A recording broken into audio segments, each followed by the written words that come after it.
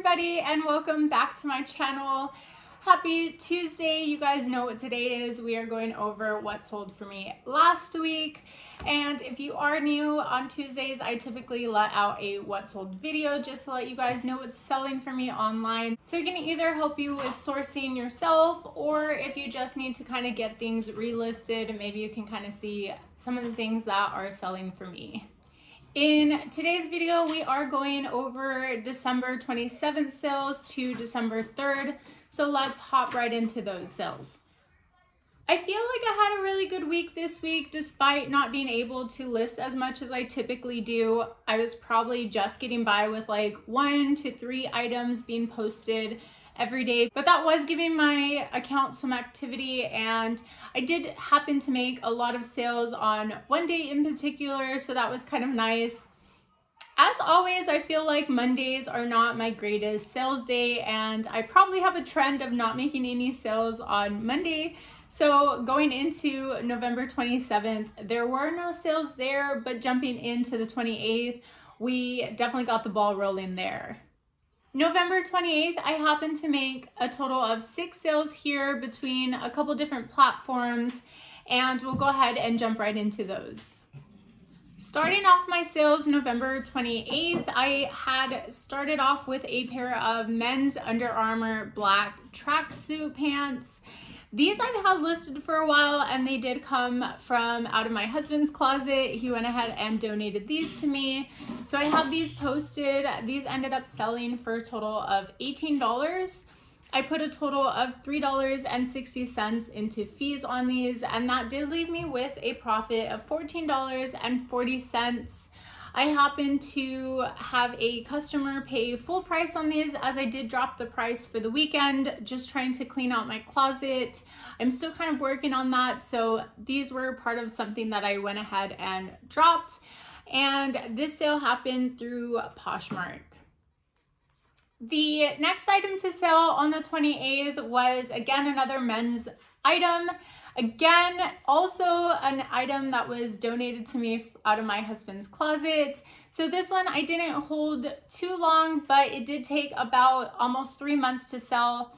This was for an H&M double-breasted cardigan sweater, and I went ahead and did drop the price on this one, as well as those Under Armour pants, in hopes that I was going to move this out. It took maybe about 3 days after I dropped the price for one of the likers to come in and purchase it at full price at that point. So this H&M sweater ended up selling for a total of $8. I put in a total of $2.95 into fees on this, and that did leave me with a $5.05 profit on the sweater. Moving on to the next sale, the following sale was for a Calvin Klein maroon sweepwear jogger set. I know checking comps that this particular jogger sweatpants set had a total of 2 pants. Unfortunately, I did only find one, and it was in decent condition. I had sold this in 1 day, so I was happy to go ahead and move this out. That I did accept a lower offer than I had initially anticipated, but these ended up selling for $8. Again, I put in a total of $2.95 into fees on this, and that did leave me with a $3.90 profit. This moved out just so fast, and once I was checking comps, I realized that it probably shouldn't have been an item that I picked up, but I was happy to be able to move this in a day and just kind of move it out. The next item to sell on the 28th was for a Nike women's pink dry fit long sleeve workout shirt. This one was so like simple in the front, but on the back it did have like an open back and a crisscross. I'll put a picture here. But it definitely sat in my closet way too long, and I know that when I picked it up, I wasn't really checking all too much for like flaws, so there were like little snags in there, which is why I had to take a lower offer on this one. But I was able to move this out for $10 on Mercari upon an offer. I put in a total of $1.93 into fees on this, and that left me with a profit of $7.49. This shirt was listed at the beginning of May, so it did take me quite a while. It took a total of 204 days. And again, there wasn't too much profit made in this one, but I was happy to have this one move out. The next sale that I had was another Poshmark sale. This one was a sale for these Eddie Bauer men's straight fit medium wash denim jeans. If you've been on my channel before, you know I love picking up Eddie Bauer. I have never come across men's jeans before, but I know the straight fit was a style that most likely would be sought after, so I wanted to pick these up and test them. These ended up selling in 12 days, so I definitely would pick them up again.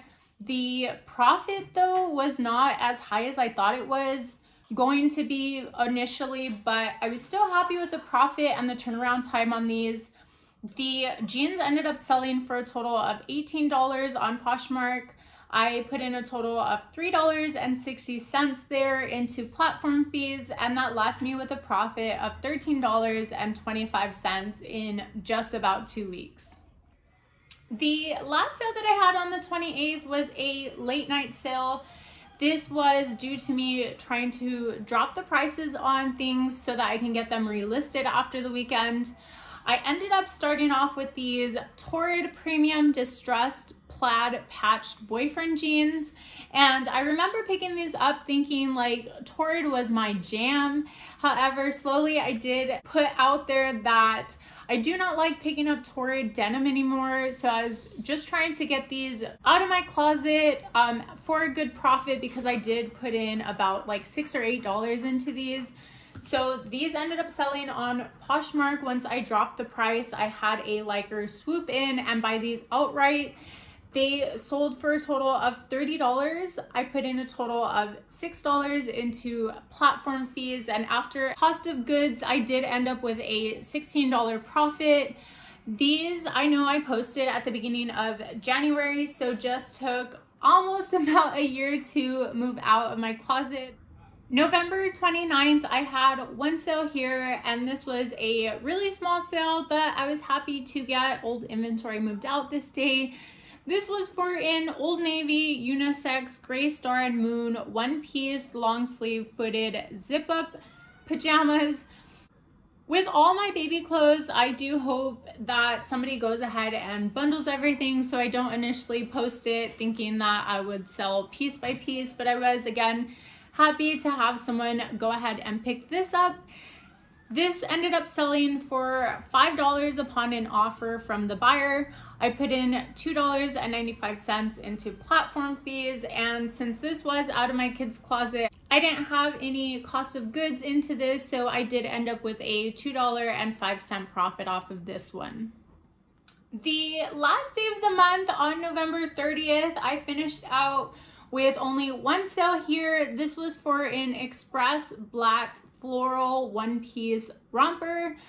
This sat in my closet forever. I only used it once. This was personal, and I used it once, and I don't know, every time I put it on, it just was not for me. I love rompers, however, I don't like how they look on myself.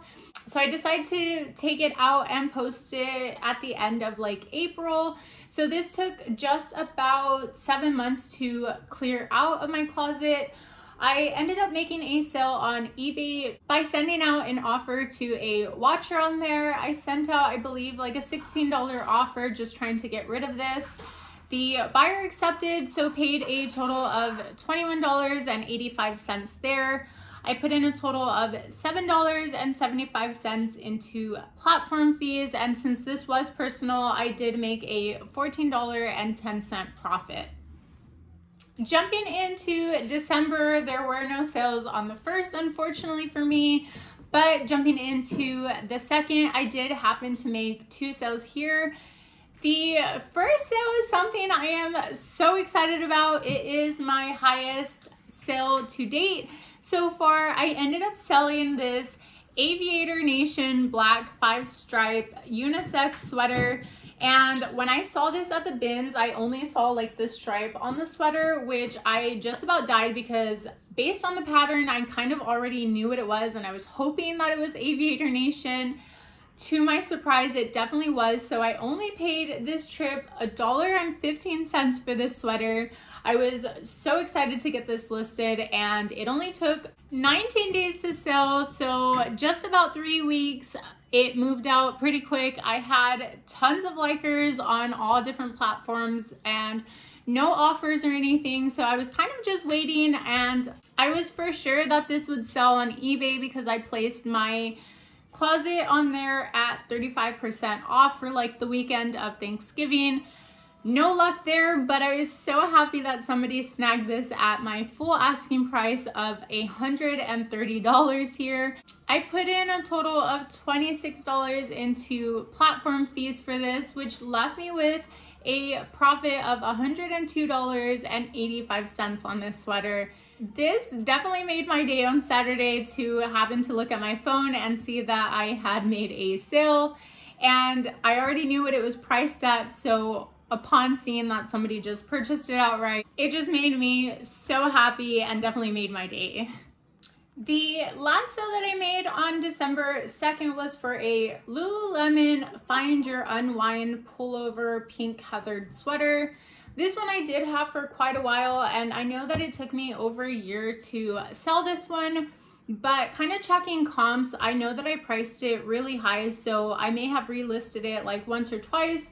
Each time with that price being really super high, I kind of dropped down the price to $35. And from there, I didn't want to send out any other offers because comps were between $25 to like $35, $40. So I didn't have my Posh Sidekick send out any offers, but I did receive an offer for $25 the same day that I dropped the price, and I wasn't ready to take that $25 yet, so I did counter offer her. From there, the buyer declined my $30 offer, and it wasn't until the next day I woke up that morning with an offer for $27 from the buyer, and at that point I assumed she just really wanted it, and I had just made that Aviator Nation sale, so I was feeling in a grateful mood that I was happy to move this out. Unfortunately for me, this took a total of 345 days, so it lasted in my closet way longer than I wanted to, but it did end up selling for $27. I put in a total of $5.40 into platform fees, and that left me with a profit of $15.60. Moving into the last day, we are on December 3rd. This day I only had one sale here due to an offer that I sent out on Mercari. This was for a pair of 89th and Madison black elastic pull-on capri pants. I know that I have been getting better at sending out offers on like Mercari and Curtsy. Since I don't have offers being automatically sent out, I do try and go in daily and send out offers there. That way I can hopefully make some sales, and it's actually been working out for me with like Mercari.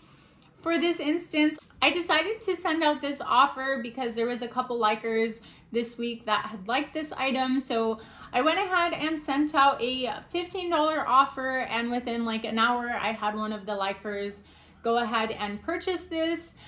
I ended up having to put in a total of $2.65 into platform fees, and this item was donated to me, so it was full profit. I ended up with a profit of $12.35 for these.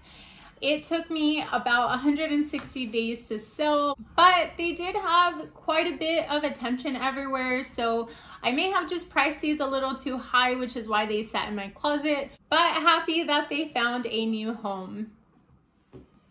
That wraps up my sales for the week. I did happen to have a total of 11 sales for a gross profit of $290.85. That's typically where I sit. Anything lower than 100 is definitely not a good week. But again, compared to what I have been listing and kind of trying to keep my account active as much as I can, I just have a ton of inventory to kind of get through. So I'm hoping this week I can list and photograph as much as I can and make those sales happen. That way you guys can catch what sold next week. So until next week's what sold video, see you guys then. Bye.